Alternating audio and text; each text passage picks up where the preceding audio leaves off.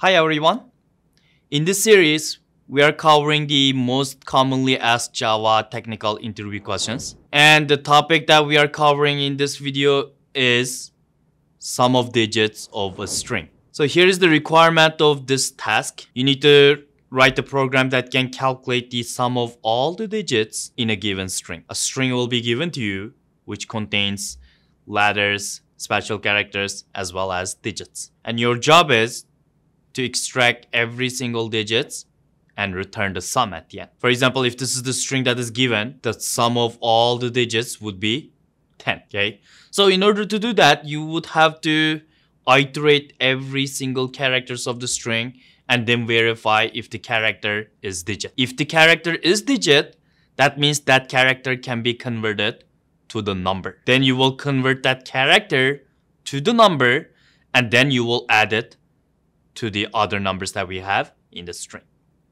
Okay, so first thing that I'm going to do here would be create a loop that can get me every single characters of the string. So if I use the for loop, I can get the index numbers of the index numbers of those characters in the string, and then use the index number to retrieve the character itself. So I'm going to declare my for loop first. And I can get the character starting from first character to the last character of the string. So first character always starts from index number 0. And as for the last character, I can give the length of the string. Since I'm using this less than operator, I don't have to include -1. If I was using less than or equal in order to include the last character, then I would have to give -1. Because last index number is always the length of the string -1, okay?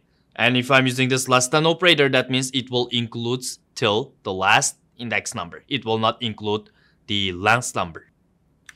And as for the iterator, I can give the increment of I. So now we have this I as acting as the index number. By using this I will be able to get each character of this string. To get each character, I can use charat method and pass this I. Since charat method, it returns me char, I can also assign it to a variable of char. Okay. Just for the record, let me print out this char variable during each iteration of the loop. Let's see if we are able to get every single characters one by one. As you can see, we got each of the characters now. Okay. And next step, I need to verify if during each iteration if the character is digit. When the loop first iterated, it's getting me this character. If it is digit, then I need to add it to a number. So which means you need to get the sum of calculate the sum at the end, right? So here's my if condition. I can verify if this character is digit. In order to verify if the character is digit or not, we can use the wrapper class of the character. In Java, we have this character wrapper class, which has the methods that can help us to verify if the character is digit or a letter or a special character. Okay, so I call this isDigit static method of this character wrapper class, and then I will pass the character that I wanted to verify. If the character is digit, that means the character can be converted to the number. Okay, so of course, after I convert the character to the number, I need to add it into another number, right? Which means I am going to need a variable which will contain the sum at the end. So this loop right here, it will get me every single character and verifies if it is digit. Once I verify that it's digit, I need to store it into a variable. So what I can do here is to declare this variable sum before the loop. Okay, at the beginning I will set it to 0. And every time when I found out that the character is digit, I will add that character's digit value to this number. Okay. So whenever this condition is true, that means this char can be converted to the integer. So in order to convert the char to the integer, from the integer wrapper class, you could use this parseInt method. This parseInt method, it takes string argument. And when you give this char as a string argument, it is going to give you this error. But easiest way to convert any char to the string would be by concatenating it to an empty string, so that you will get the character as a string object.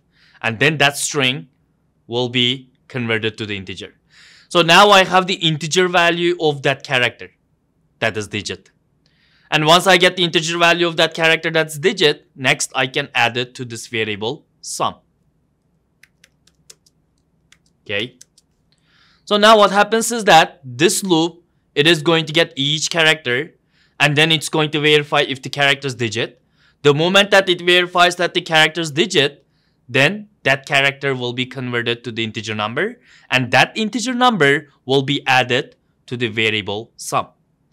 This loop will repeat these statements for every single characters of the string, which means whenever there is a character that's digit, it will be converted to the integer and then it will be added on top of this sum.